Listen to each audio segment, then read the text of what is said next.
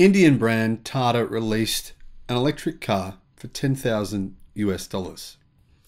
For people in India, I for one hope that this thing is not just for people in India, because it deserves to see the rest of the world too. Hello my friends and welcome to the channel. I'm the Electric Viking. Great to see you. Welcome to all the new subscribers. Welcome back everyone else. Thanks for tuning in. Thanks for subscribing. Thanks for being part of the electric revolution. Tata are going to be part of the electric revolution. I did have my doubts for a little while there. They're pretty late to the game.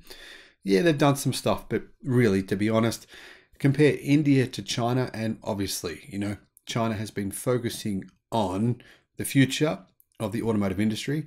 They have been aware for a long time what that future was. They stuck to their guns, they took a risk, and it's paying off for them. So kudos to them for doing that, because realistically, Tesla and China together have been fundamental and crucial to the world's shift to electric vehicles. Unfortunately, India, on the other hand, hasn't really played any significant part in that. Part of that is their protectionism. They have a very protectionist car market. People say the Chinese market is. It's not really. For example, many people are not aware of the fact that you can, in fact, own your own car factory in China now. You don't have to have a JV partner anymore. So any legacy automaker that wants to can own their own factory in China.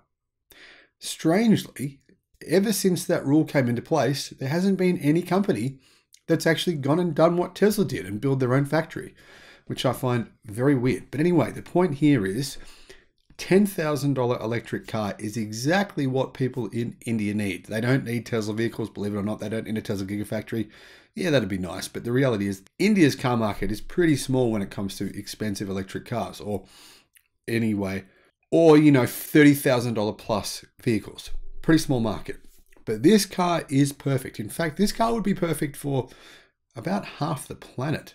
Tata Motors has unveiled the Tiago EV. It's an all-electric model for the Indian market. Hopefully it isn't just for India. Has a price of 849,000 rupees. That's equivalent to around 10,700 euro or 10,000 US. So is it any good? Well, actually, it's not bad.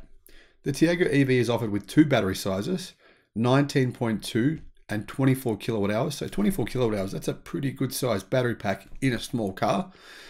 That'll give it a range of 250 kilometers in the smaller variant, and the bigger battery pack, 315 kilometers. However, I don't know how that range works out in the real world, because that is on the MIDC cycle, which is the modified Indian driving cycle. I find it weird that countries have their own driving cycles. I mean, China, CLTC. We should all just stick to one standard. Let's just have a global standard, WLTP. Let's just all stick to it. That's what I suggest. What do you think about that, guys? Let me know in the comment section below. Let's maybe I'll make a video about that. Let's have one driving standard. Let's get rid of all these confusing different driving standards from different countries. Anyhow, the front-mounted electric motor produces 45 kilowatt in combination with the small battery, 55 kilowatt with the 24 kilowatt hour battery. The vehicle with the larger battery costs 999,000 rupees. So, yeah, what's that? 1 million rupees, which is 12,600 euros, or around about 12,000 US. Not really, it's not really affordable in comparison to some Chinese cars with similar battery pack sizes, which are a bit cheaper, but it's not too far off. Depending on the equipment, the list price rises to 1.2 million rupees or 15,000 euros in its full specifications with every additional option. In the base version, both batteries can be charged only with a 3.3 kilowatt AC charger. The large battery, a 7.2 kilowatt AC charger, is optionally available. With a DC fast charger, you can get 110 kilometers of range in only 30 minutes. The standard charging process from 10 to 80% takes 57 minutes. So when's it going to be available? Well, orders actually open on the 10th of October, with deliveries scheduled to begin in January 2023. The base price quoted is for the first 10,000 orders, with 2,000 reserved for owners of the previous Nexon EV and Tigor EV electric models. We believe now is the right time to fast forward the ongoing revolution towards the future of mobility by introducing vehicles that will encourage rapid adoption of EVs, said Shailesh Chandra, Managing Director of Tata Motors. The Tiago EV is not a model developed from scratch as an EV, unfortunately, but it's actually a conversion of the Tiago internal combustion engine gasoline powered combustion car that has actually been available for 6 years. It was first released back in 2016. In the future though, Tata will use a purely electric platform for their EVs, which they're working on right now.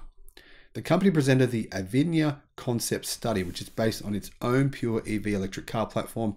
In the next 2 years, in addition to the Nexon EV, Tigor EV, and the new Tiago EV, another combustion engine model with electric drive is to be launched to the market. Before vehicles on pure E platforms are planned, and Tata actually plans on using the Volkswagen MEB platform for some of its EVs as well. Now, if you're watching this channel and you're wondering to yourself, who is Tata? Never heard of them before. Well, Tata is an Indian multinational automotive manufacturing company headquartered in Mumbai in India. It's part of the Tata Group. The company produces passenger cars, trucks, vans, coaches, buses, luxury cars, sports cars, and construction equipment. And it was founded all the way back in 1945 as a manufacturer of trains or locomotives. The company actually manufactured its first commercial vehicle in 1954 in a collaboration with Mercedes-Benz. And that collaboration ended in 1969. In 2008, the company launched the Tata Nano, the world's most affordable car at that time.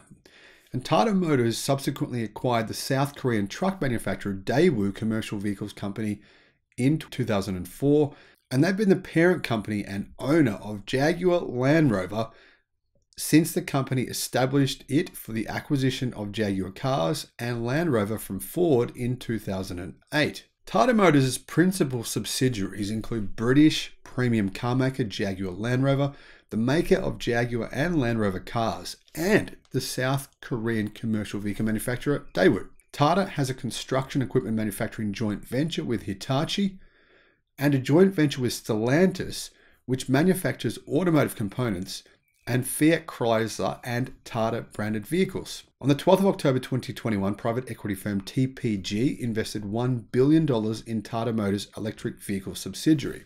Now, Tata Motors actually has automotive plants in a number of other countries as well. They've got vehicle plants in 6 cities in India, as well as in Argentina, South Africa, the United Kingdom, and in Thailand. The company is currently ranked as the 265th largest in the world, and it's part of the Fortune Global 500 list of the world's biggest corporations. Now, right now, they don't actually make many EVs. In fact, the Indian market isn't really set up for electric cars, but I see that changing in the future. And Tata, of course, is the company that needs to lead the way in India. Fortunately, it looks as though it's making a good start. $10,000 is a really good price that a lot of people in India will be able to afford. Of course, lots won't, but hopefully eventually they can make some even cheaper EVs. Let me know what your thoughts are in the comments section below. Thank you for watching. Bye-bye.